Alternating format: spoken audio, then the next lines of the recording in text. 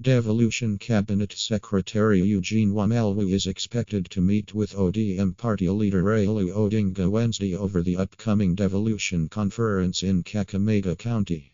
Mr Wamalwa will lead a team of technical officials from his ministry in the meeting that will take place at Mr Odinga's office in Capitol Hill, Nairobi. This year's Devolution Conference will take place later this month.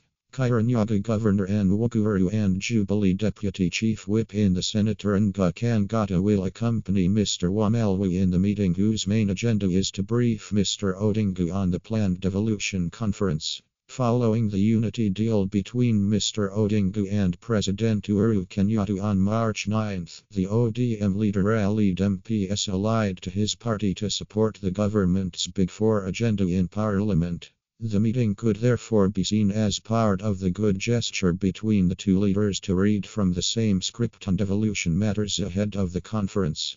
The Devolution Conference is being held amid a sharp division between the Treasury CS Henry Rotich and the governors over the county government's expenditure. Last month, Mr Rotich told the Senate that counties should start tightening their belts under the national government's new austerity measures that would affect their budgets. The Treasury CS said the government was planning to cut down expenditure on non-priority areas that would slash allocation to counties by at least $15 billion as it grapples with $80 billion revenue shortfall. Mr Rotich CS made the remarks when he appeared before the Senate Committee on Finance and Budget. However, the Council of Governors Chairman, Joseph Etnanak, opposed the proposal, saying that the national government should bear the burden of the shortfall in revenue collection.